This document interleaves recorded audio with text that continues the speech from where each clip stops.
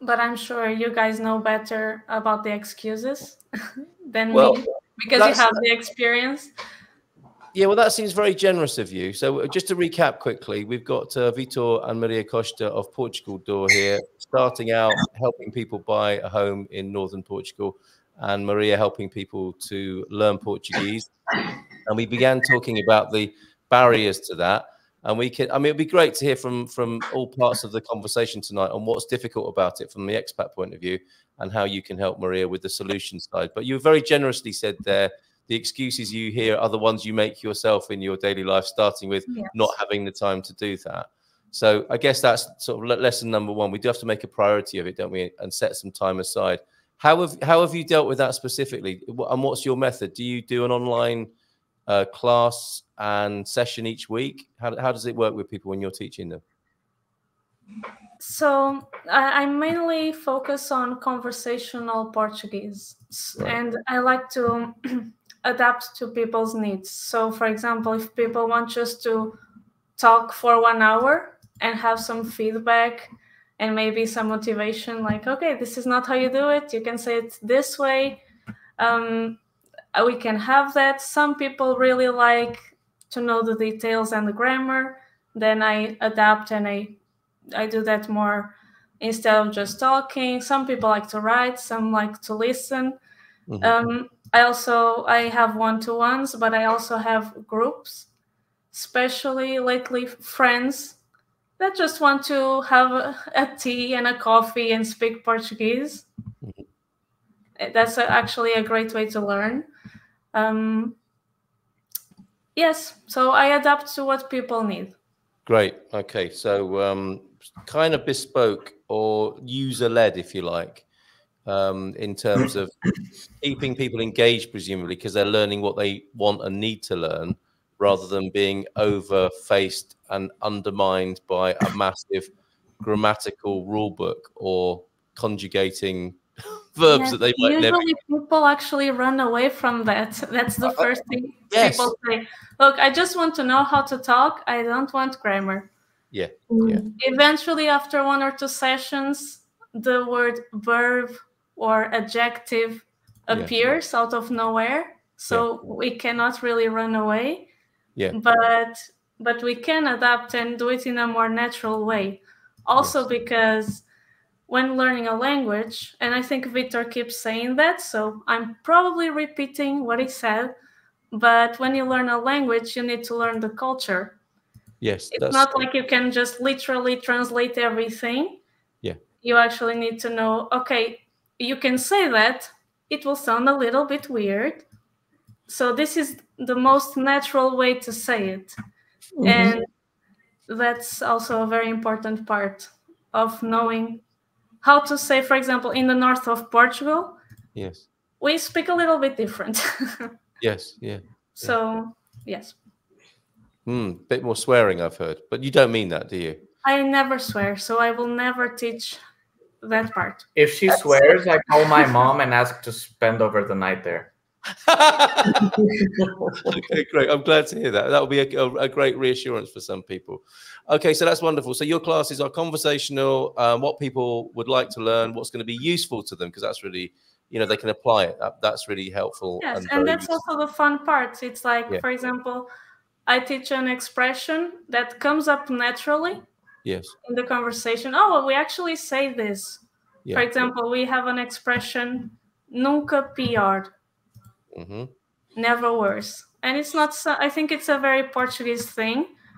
And I noticed that we are very depressing people, I guess. So all the expressions we have is like we are content with life. Doesn't matter if everything is okay or if the world is falling apart. We always have an expression to say we are okay, everything is okay, life goes on. So yeah, I have lots of fun. Which is what Vitor's saying about the culture, right? You're getting an insight into the national psychology when you hear the two. I guess there's a spectrum. If you're having a really good day, you would respond maybe mais ou menos, more or less, it's okay. And that's a good day, isn't it? And then on a bad day, it's what? Nunca pior, what did you say? Nunca pior. Pior. Nunca pior. Nunca pior. Okay, good to know. All right. Brilliant. Any other questions then, Portugal Club members, masterminders? What would you like? I mean, Steve probably wants to know all about real estate lingo, which would be quite useful. That would be your good application, wouldn't it, Steve? Use case. Yeah, I think something I've been trying to do is learn better Portuguese and try and understand of the people that I'm dealing with. So I think over time, the conversational Portuguese will be beneficial because I'm always trying to work with locals and not just foreigners as well. But I need to work with local people to get a better understanding of what kind of market am I getting involved in. Yeah. Okay, and that's a way that you might work, for example, with Steve there, Maria. You could do property and real estate and redevelopment based conversation with Steve, for example. Mm-hmm. Okay. That's For example, casa germinada. Do you know what that means? No. So well, if you translate it, it would be something like a sprouted house. Yeah. Because germinar is a botanical term that means to sprout, right? Like when you plant a seed and it starts sprouting and all of that. But in reality, what people meant is casa geminada, which comes from Gemini, which means twin. So a lot of people, including real estate agents, will type casa germinada, where if you do a translation, it will sound very, very weird. Yes. So you don't only have to understand the culture and the language, but you also do well in knowing the common errors that Portuguese people make that can make things very confusing. Yes. Yeah. And they do, don't they? This is what we realize all the time. There's a Portuguese. There's a page on Facebook called O Agente Funini, the Funini agent, that constantly posts about less desirable things that are seen on the real estate area, and you see a lot of stuff like that. Right. Excellent. I want to ask you about timescale as well. One of the things I'm picking up, asking people about, what's gone wrong with learning Portuguese, is there seems to be no end to it. People embark on the A2 or hear about the A2 course, which is 2 nights a week for 9 months, which seems like a really big commitment. And is, of course, and that seems like a too big a commitment for some people who just want to learn how to speak and have a conversation and grow their confidence.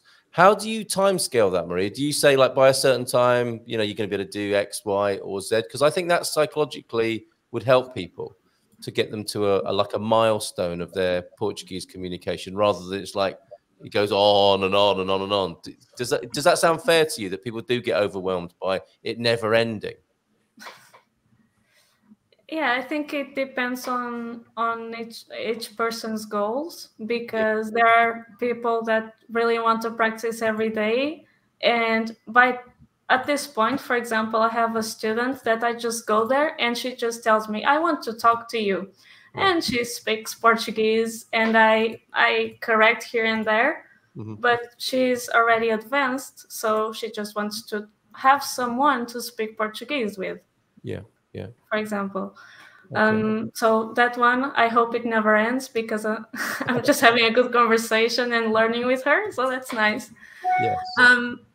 But yes, that is a problem, I guess, with those courses. They do have a purpose, because you have usually a certificate at the end, and that's useful. Yeah. But if you really want to learn a language, what I think is that if you have a teacher, it's a resource, but you really have to use the teacher. Yes. And let the teacher know what do you want, what are your expectations, and you yourself need to have that goal for you. Yes. Okay, I want to learn this by this time. Yeah. Because everyone is always available to help you, but you also need to know what you really want by when. Yeah. Because we are always here to help, right? Yes, definitely. So yes, what I usually do is I create the courses for each team or person. Yeah. And we have the goals, and I follow the course, so they know that in 4 sessions they will know this. They know that in 8 sessions they will know that. So, and then we always change and evolve as they want, of course. Mm-hmm. Very good. Okay, João de Norte, John and Christina, would you care to? I mean, just for the sake of understanding what people's needs are, do you have a what by when, or some sense of breaking the language, or not the language, but your requirements of the language down into what you'd like to know and by, and how quickly? Can I start with you, John Heimbach?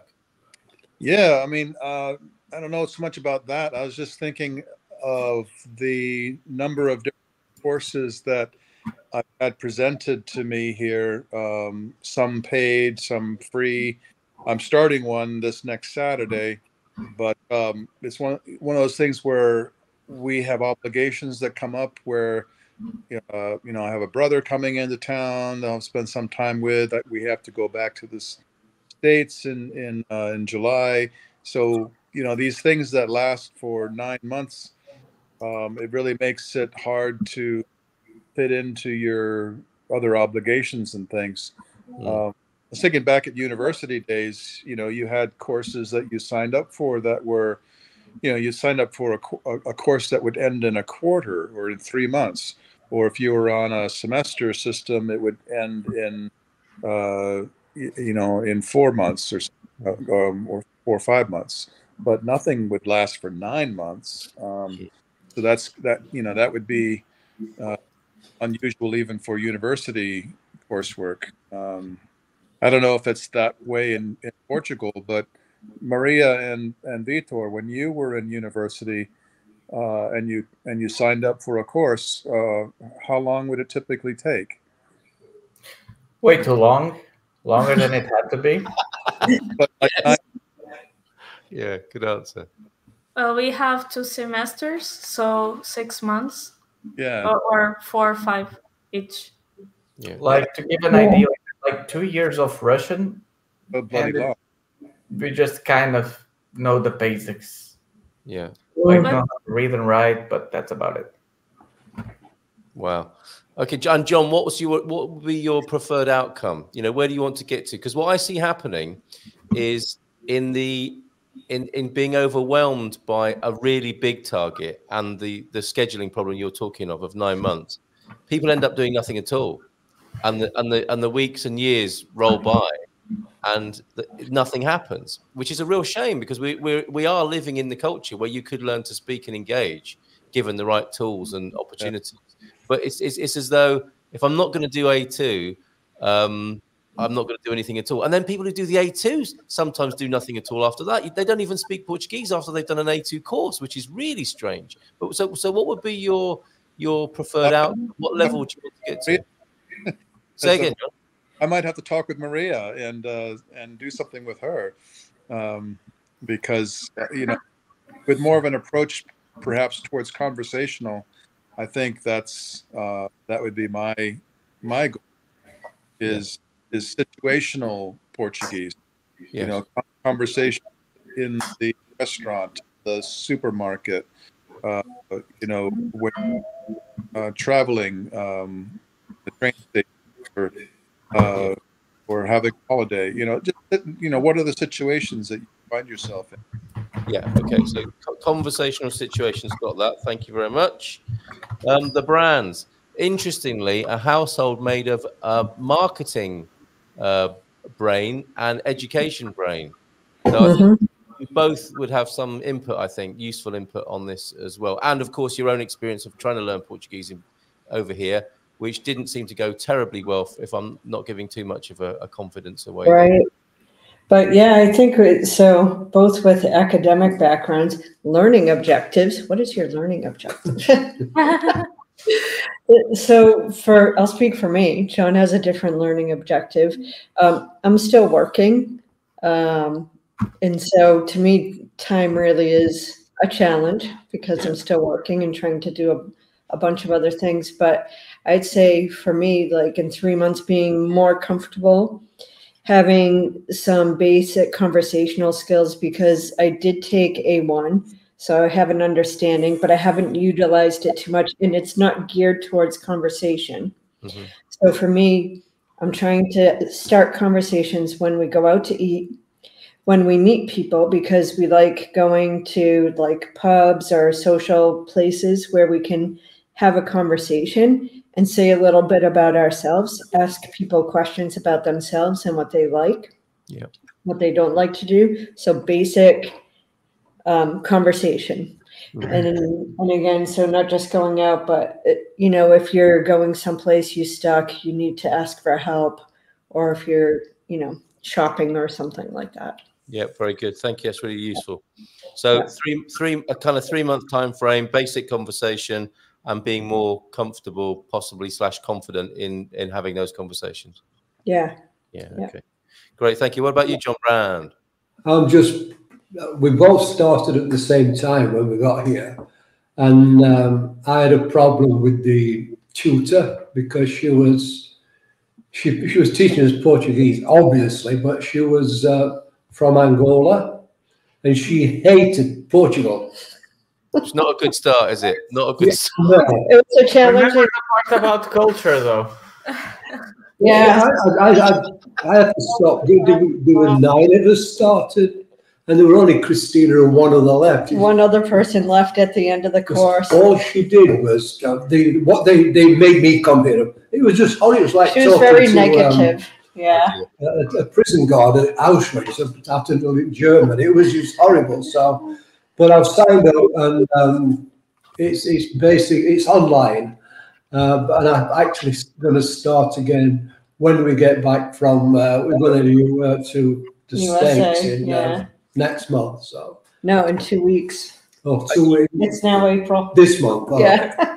So you have signed up for an online course, did you say, John? Yes. Yeah.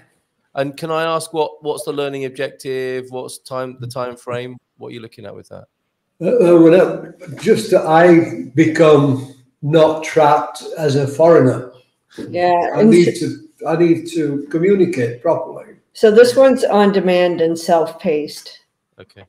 Yeah, and it's beginner. Yeah. And as I think I've discussed with you to a little bit, I write poetry in English. I want to start learning. I want to write poetry in Portuguese as well. Oh, very good.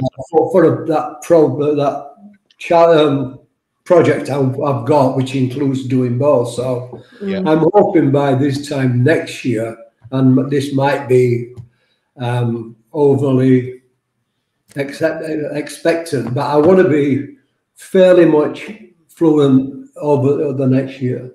Yeah, in conversation. I don't want to be able to discuss knitting patterns. I don't need that. Yeah. But just speaking to people about ordinary things in an acceptable non-pidgin Portuguese. So. And you've got a head start on Angolan Portuguese relationships as well from a cultural point of view. Yeah. Okay. Yeah. Still, people still having problems integrating after decades. It was crazy. Yeah. Well, that's really helpful. Thank you. No, I don't know if you've got anything to add. I'm sure you speak to a lot of foreigners who say how hard it is or all their excuses for not doing it. What I have to add now is just this. Give me just a quick moment. Are you listening? Yes. It's painful. It's Benfica Stadium. Noise, only noise. Is that what we can hear? I live with this. The nightmare of the sound of Benfica. I'm so sorry, Nuno. I hope that instead of a nightmare, I experience a dream today. Are you moving closer to Sporting then? Am I moving to? Closer to Sporting, to Avalad? No. Okay. Right. My heart is there. I don't need to leave the state. Well, that's definitely a football fan group. If there was a conversational group built around football with the right sort of tutor, that would be very engaging. And it's the same thing you were talking about before, I think, Maria, is when people talk about something they're interested in, it just makes a world of difference, doesn't it? To just abstract, the driest sort of teaching is just painful for people, especially if you're not a kid anymore. If you don't have to do it and sit in front of a teacher and have, you know, old school didactic teaching, because you have to be there, otherwise you're a truant. You know, if you don't have to do it, you probably won't, will you? To be fair. Yeah, but you mentioned something that is key to me. That is, you said, especially if you are not a kid anymore. Yes. The key is being a kid. Yes. On the other hand, yes. Okay. Yeah. Having a child mind and openness to it.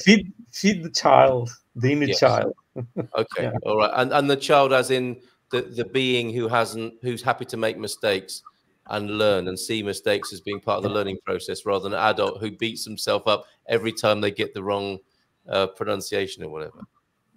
Yeah. Yes. Well, and that happens for sure, doesn't it? Yeah. Okay. So, and that comes back to the learning psychology, I think. So thanks, guys, for that. Vitor and Maria, I don't know if you want to add any more to your style and approach and respond to what you've heard. There is one thing I want to add, and then you can go. It's quick. But when you mentioned, you know, a lot of people that came here into the country and are having trouble with the language, I actually had a meeting with a Mandarin coach one time. And she said that, you know, Chinese is probably a more drastic example because the culture and the language is so much different, right? Yeah. But trying to learn a language by just going into the country, it's like learning how to swim by jumping into the ocean, right? And often people are in such a panic that they feel that they're drowning. There's so much going on at once that it can be difficult to stay calm and concentrate so that you can start learning how to actually do it. Very interesting, because I've had it that the people who learn are the ones who do get on a kitchen or a building site, and they just have to. But I guess that's traumatic as well, isn't it? As you're suggesting there. Of course. Yeah. Of course. Yeah. Yes. In the end, it depends of each of us, and I always use this example, which is James Hawley or Banana Slug. Yes. And he do an amazing job learning Portuguese. And he is very worried with all the details and the tone. Sometimes I realize that Portuguese words have different tones just because he's asking me things about the two words. Because for me, I'm so used to talk Portuguese that I don't see any difference. Yeah, so he does an amazing job learning Portuguese. Yeah, okay. We'll bring him in at some point for sure. He's available every Monday morning. Excellent. All right. Well, thanks, folks. Maria, I think last word to you as our guest of honor tonight. Wow. Well, a couple of things came to my mind. So hearing you all, those are indeed the topics that most people come also to me saying, I need to learn about this and this. Everything you said is what most people want to learn too. So that's good. Another important thing, Santinho. Okay, there you go. Santinho. Another important thing and a fun thing about having a group is that since you are not alone and you are all in the same page, you don't feel so afraid of making mistakes. If you are in a good group and not with someone that hates Portuguese. Okay. Okay, today we will learn how to go to the restaurant. And your challenge, your homework would be go to the restaurant and apply it. And then come back and tell us how it went. Sometimes it goes well, sometimes it doesn't go well, but you have the experience, and that's really the only way that you learn. Nothing teaches like trauma. That's right. Yeah, you just got to get the right level. You've got to get the right level of it, haven't you? That is life, isn't it? No question, that is life. But you don't want to be over traumatized in situation then you're having therapy from James Hawley as well as language lessons. All right, brilliant. And the third point, sorry, just to finish, is listening to Portuguese. Because even if you don't know how to say any word in Portuguese, if you listen to it enough, you will start noticing the tones that no one was talking about. And even people that already know Portuguese, sometimes we create habits of speaking in a certain way that then Portuguese people don't understand because the sounds are different. Like at the end of the word, when there is an O, we say U. Yes. Like favorite, favorito. Yes. But when you say favorito, we don't understand because we are not thinking the same way.